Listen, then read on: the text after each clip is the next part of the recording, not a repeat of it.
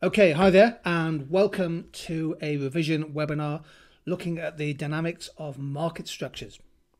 This is for Year 2 Micro, your Year 13 Economics ahead of the A-level exams in the spring of 2018. Before we look at the main content of the webinar, let's kick off with a few multiple choice questions. In a slight twist to the usual, we're going to ask you to not just select what you think is the correct answer, but to write down your level of confidence with each question, either as high confidence, medium or low confidence. So, for example, if you choose high confidence and you get the answer right, you score 3, but if you get it wrong, your score is -6. If you choose medium confidence, you score 2 if it's right, but -3 if it's wrong. If you choose low confidence, then 1 mark for the right answer, but no marks for an incorrect answer, but no negative marks. So let's see how you do on this question. There are four questions in total. So your maximum mark could be 12, and your minimum mark could be -24. We'll press the pause button, of course, at various points as we go through. So good luck. Here are 4 questions on market structures. Which of the following market structure characteristics is common to both monopoly firms and firms in monopolistic competition? Press the pause button, come back to me when you want the answer explained. So which is a common market structure for both monopoly and monopoly competition? The answer is D. Both market structures, firms in any form of imperfect competition, face a downward sloping average revenue curve, which means that the marginal revenue curve will lie below average revenue curve. Firms have some discretion, some autonomy over the price they charge, although they're influenced by the level and the elasticity of the demand curve.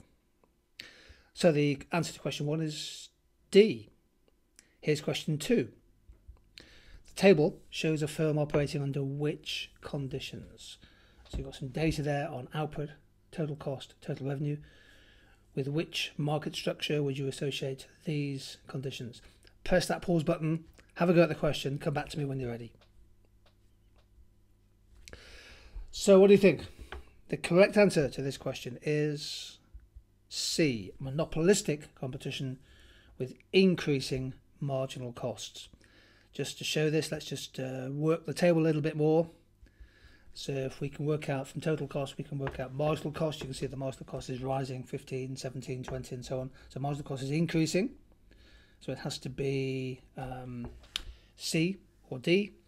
Crucially, the average revenue curve is falling. The price per unit is falling as output goes up. So therefore, the firm must be operating in monopolistic competition. Answer is C. The next question. Firm is operating in perfect competition. What will be the effect on the firm's revenue if it increases its output by 5%? Have a go, press the pause button, come back to me when you're ready for the explanation. So, key thing here, firm is operating in perfect competition. Output goes up by 5%, what's going to happen to total revenue? The answer is B. It will rise by 5%. Firms in perfect competition face a perfectly elastic demand curve. They're price takers. Therefore, every unit of output will generate the same, can be sold at the same price. Therefore, total revenue is a linear function of the market price. Here's our 4th question. Why might an industry consist mainly of small firms? Why might an industry consist mainly of small firms? Have a go, press the pause button. I'll be back in a few seconds with the right answer. So how have we done this question? Small firms suggesting a low level of market concentration, lots of smaller firms being able to survive in the industry. The answer is A. Correct answer to question 4 is A. Diseconomies of scale occur at a low level of output. You can visualize this in this diagram, showing the long and average cost curve. And you can see here that the minimum efficient scale, where you've achieved your economies of scale, is achieved at a low output level relative to the size of the market, and therefore there'll be more scope for many small firms to make a commercial rate of return. In terms of the other aspects, B is wrong. If you encourage integration, that means there's going to be more mergers, potentially more monopoly power. An international market for the product It really encourages scaled production rather than small scale production.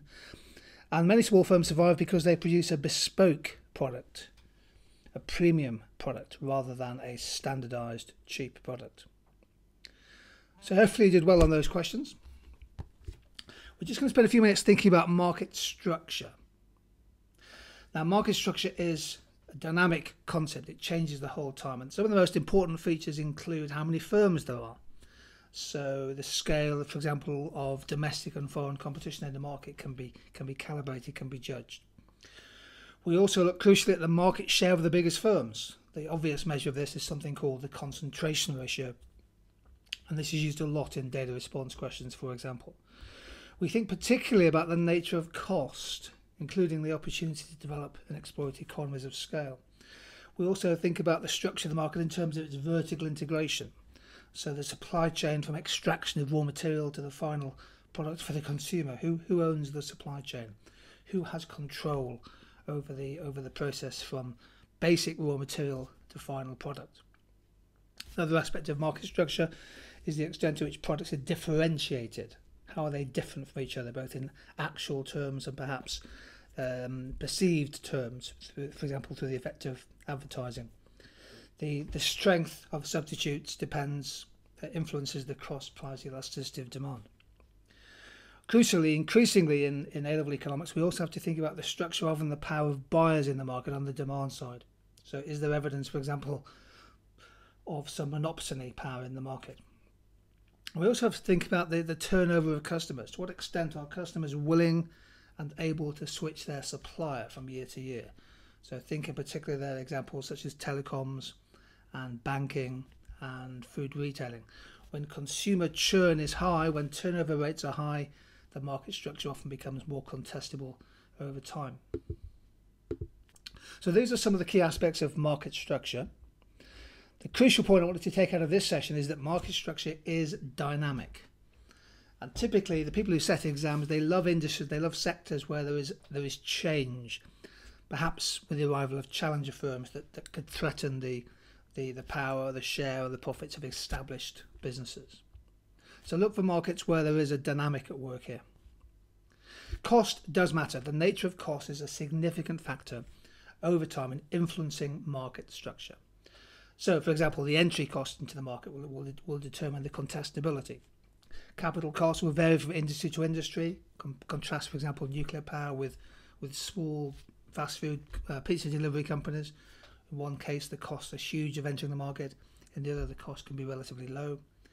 We think, for example, of the effect of natural monopoly, big energy, power networks, big platform businesses with huge overhead costs.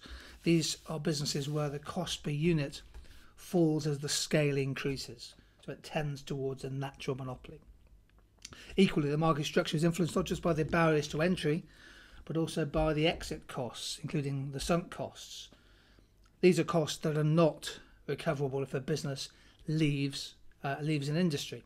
So, for example, it could be very specific capital inputs or highly intensive advertising and marketing campaigns. Sunk costs make markets less contestable.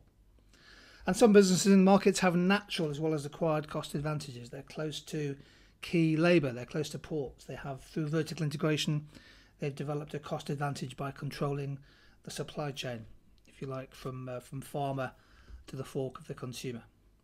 Crucially, the cost variables do have quite a significant influence in structure. Essentially, when the minimum efficient scale is low relative to market demand, then the market will tend to be more competitive.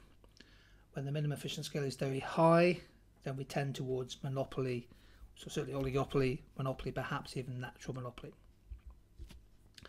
Just take a look to look at market concentration. So the standard measure of market structure in A-level, this is often used in data response questions, is something called the concentration ratio. Now there are other measures of market concentration, but this is the one that you'll be fine with. And what we do here is we take the sum of the market share by sales, for example, of the leading firms in a business, in an industry. The C3 ratio, we just take the top 3 businesses. The C5 ratio, we sum the market share of the top 5. A rule of thumb is that if the C5 ratio is bigger than 60%, then the market tends towards an oligopoly. It's a rule of thumb. It's not a hard and fast rule, however. Well, let's take a look at some data. Crucially, the level of market concentration depends on how the market is defined, and we'll see this in the following examples. So in our first example, we take the market share in 2017 for the global car market. This is taking all car sales in 2017 by brand, and you can see that Toyota and Volkswagen and Ford are the three leading firms. But no single car maker globally has more than 10% of the world market, even though all of them, without exception, are significantly globally scaled businesses. So instead of looking at the global market, if we wanted to measure of concentration, we might perhaps focus a little bit more on the market share by region. Who are the dominant players, for example, inside the European Union single market? Or who are the biggest car producers and sellers in the United States, or India, or China? How you define the market influences the figure that you get. Here's an example for the UK then. So we just take one country. This is domestic gas supply in the third quarter of 2017. British Gas has nearly a third of the market. The big 6 businesses, you can see on the left hand side there, they dominate the market to a significant extent. So it's clearly an oligopoly with a dominant supply of British Gas. The 3 firm concentration ratio is 54%. The 5 firm concentration ratio is 72%. So clearly on that rule of thumb, this is an oligopoly.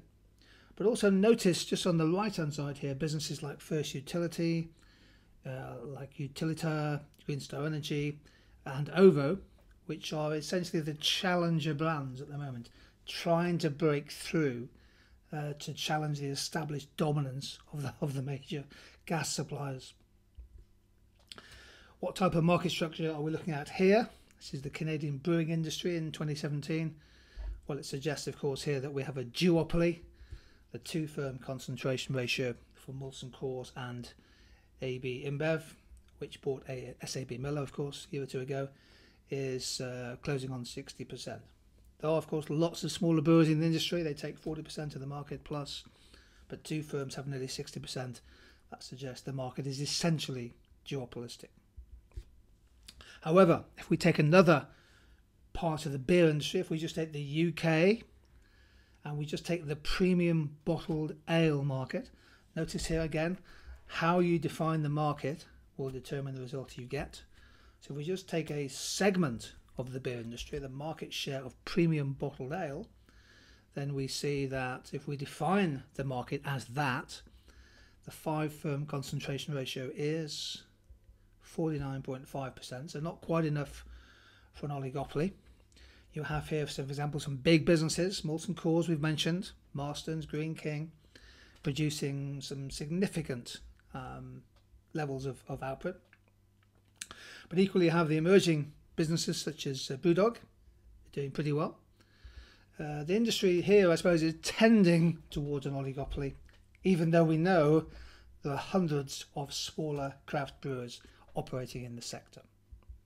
Indeed, the number of beer brewers, craft beer producers effectively active in the UK has really shot up in the last decade or so, from 725 in 2008 to well over 2,000 active beer producers in the UK in 2016. That figure must surely be a little higher now.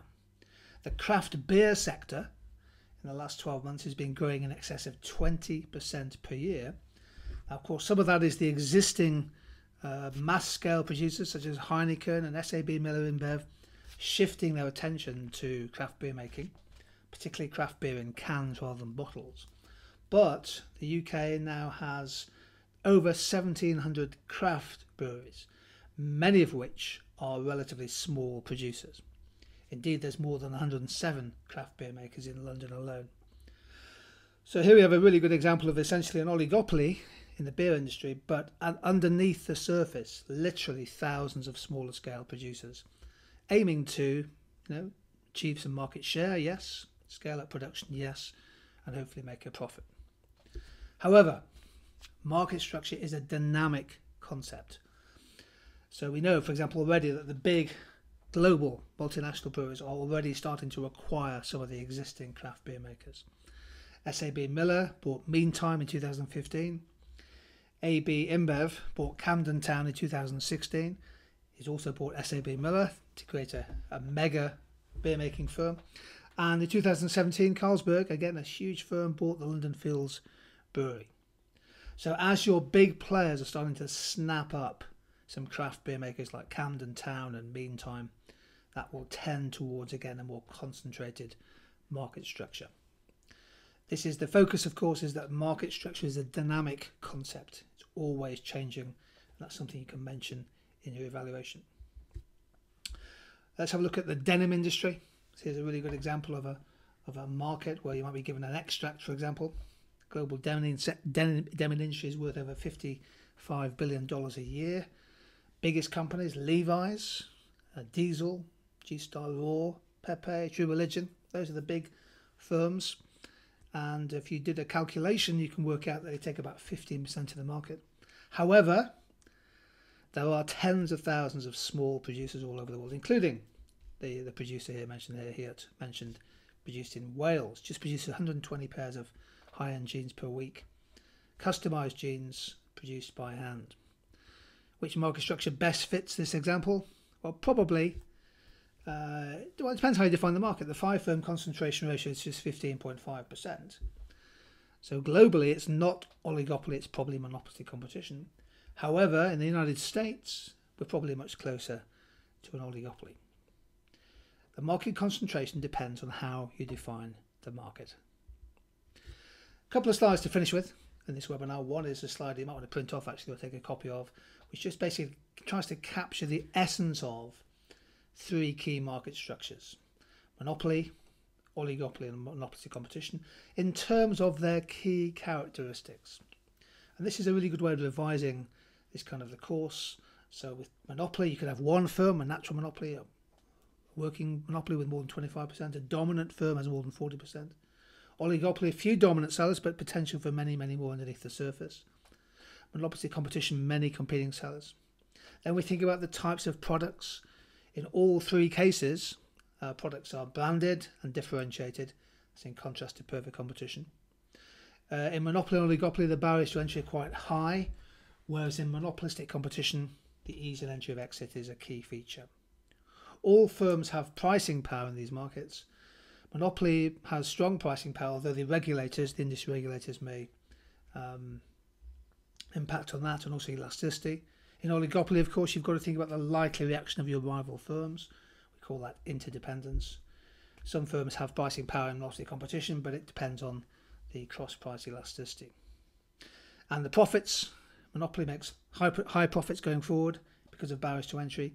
Same with oligopoly, perhaps accentuated by collusion. Whereas in monopoly competition, profits are competed away by the entry of new firms. So there's a contrast between 3 market structures. Another contrast you can make, for example, is between monopoly and contestability. Well, we have separate videos on contestable markets, so I won't necessarily go through the entire theory now with you. Just search for contestable markets on our YouTube channel. But the crucial point is that actually in a contestable market, you can have any number of firms.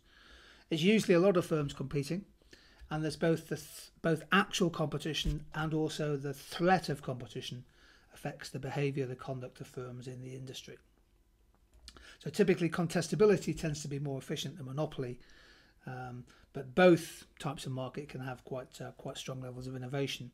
Monopoly profits used to fund research, and in a contestable market, of course, innovation is one of the key ways in which the challenger firms can try to disrupt the existing firms.